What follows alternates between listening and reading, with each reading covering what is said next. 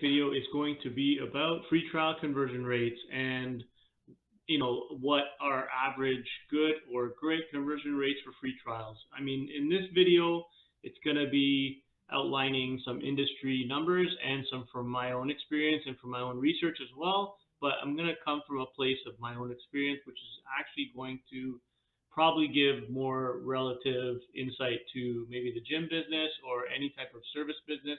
So if you're in that field, this is for you.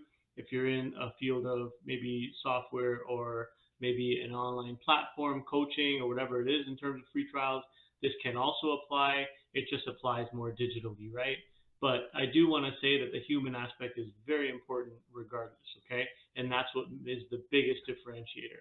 Okay, when we talk about free trial conversion rates, we're talking about you posting something online or acquiring free trials from potential customers, and they become a free trial for you. So now when these people become a free trial or they requested a free trial, they're at a point now, right now, where they said yes to a free trial of your product or service, right, or whatever it is. And at that point, remember that they're just at a stage where they have said yes to it. So now this is a part where this is a stage where they have, you have their attention. So now while you have their attention, what are you going to do to feed that attention with some content or some information or something to win them over to get them to engage in the free trial? So for example, let's say somebody is interested in taking a free trial, okay? So they have expressed interest, they've sent you their information, they said, yes, we want to partake in this free trial. That's the attention. And then now at this point, your objective would be to get them to use or engage with the product or service that they have said yes to. So this becomes the engagement part, right? And this is the part where they step into another step of the conversion process where they're actually using it. So you may have 10 start where they're interested, and you might have 8 or 6 or whatever number that is actually engage and partake and actually get their hands in the clay and use it. And then you go to the next stage where you're at the investment part where they have invested their time. So they have put their hands in, they've engaged, but they've also invested their time in maybe working out in the gym, or they put in their effort into building something. Maybe they built something inside your product, or maybe they've taken part of your course and they've done some homework. So that becomes what the investment part, right? And that's the third stage. And then the fourth stage is the conversion, where they actually end up, a no-brainer. If step 1, 2, and 3 is good, they're probably going to convert automatically. But at that point, you may need to have some human contact with them, or you may want to have human contact all the way through, or maybe some personal contact, a video or whatever it is, to get through to them, to get them to convert, right? To encourage them, and give them reasons why they made the right decision. So now this process is very important, and we're working on this in our business right now, that we do get a lot of free trials, but we're focusing on how can we get them using our software, and make it their own software, so that it's not about use ours, it's mine and yours. It's about them coming in and literally partaking, putting their hands in the clay and making it their own. So now they're using the software and they're making things of their own, and now it becomes part of them, and it becomes a no-brainer for them to actually, put in their credit card and pay for it. I mean, granted, it's priced right, it makes sense. There's a lot of factors in business, right? You've got to think of many different angles. And I'm just giving you an idea of the software, an idea of the gym, but this applies to anything. It could be a coaching program. It could be anything. It could be you just want a product you want to sell, and they might want to try it first before they buy it. For example, driving a car, maybe a bicycle. Maybe they want to, it's very rare, actually, if you think about it. When you buy a bicycle, you're doing reviews, you're looking online or whatever. Very rarely do they allow you to try it. I think there are some places that do. Or maybe running shoes, running shoes you do try on. People do try them on, and they put them on, and they put them. There's probably not the investment part where they ran a marathon, but at least there's the trial phase where they actually put it on and see how it fits. Same thing goes for clothing, right? I mean, nowadays with the online sales, you don't really get that try aspect, but you can use virtual tools and stuff like that to have them, for example, let's say glasses, you have glasses and they might put on glasses virtually and they try them on virtually, or maybe a t-shirt, they stand there and it superimposes the t-shirt on you or whatever it is, right? So there's lots of aspects here that you can, you know, work on and you can create that interaction.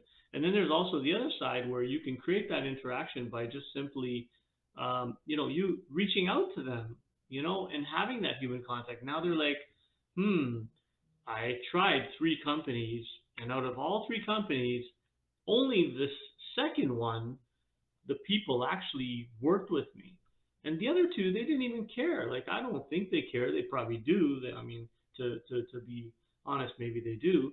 But, you know, but they don't care enough to reach out about, to me, because it's about me. It's not about everybody, right? Everyone that comes in as a customer, it's not about, you know, it's not about the whole audience, not about the whole customer base. They're only thinking about themselves, and there's nothing wrong with that. They're not being selfish. It's just a matter of they can only think about themselves when they're buying your product or service. They're not thinking about some other person, what it did for them. Let's be honest, they're not. They're not, they might hear from someone, yeah, it did this and this for me. That might make them go and look for you, but chances are they're seeking different benefits out of the product than they are, than their friends are, right? So you got to cater to them. So that's why everything tech now is starting to cater experiences individually. That's why AI and all these things, machine learning, is working on customizing experiences. If you look in Amazon, when people go in there, they're serving you ads, they're showing you things according to your interests, right? They're collecting data points for a reason to personalize your service, okay? And it's done digitally so they can scale it, right? But now let's look at, coming back to the topic here, what are reasonable free trial conversion rates? Well, you know what? There's really no number. There's industry numbers, and if that's what you want to shoot for, then go for it. But if you want to be the unicorn and say you want 80%, go for it, right? Like, do it. You can be that one person. Like, if the average is 25%, 1 out of every 4, or 1 out of every 5 is 20%, and you want to be that average, and that's what you're shooting for, go ahead and shoot for it, right? But if you want to be in that metric of 25 that they say, that's the average, and the lower part is 5%, and the upper part is 80%, but yet you want to look at the average and make that your goal, then that's up to you.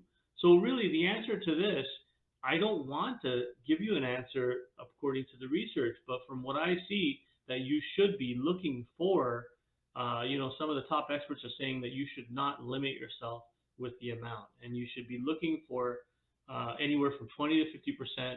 But those same experts, and one of them that I follow, he basically says that he recommends going for 100%, and you always can fall a little bit lower than that. And I honestly echo that because it makes sense. In our gyms and all that, we used to do at some points 1 out of 3, which is 33%, and then the other ones we would convert over time, right? So it was almost 2 out of 3 in certain locations. Now that's the gym business. I mean, and these are principles of business, and they apply. And the biggest thing that Jay Abraham said, which is a famous marketer, he created this whole study, and he used to use the marketing strategies from a dentist and maybe like a different type of business, right? So maybe a dentist into a gym, or a gym into like a law office, right? So these are all relative, like, because the thing is, principles are principles, and if you use something unique from another industry, you can definitely come bring it into your industry, and you can be like that unicorn in your industry. You're like, wow, these guys do it totally different. But you're just using an idea from another industry, right?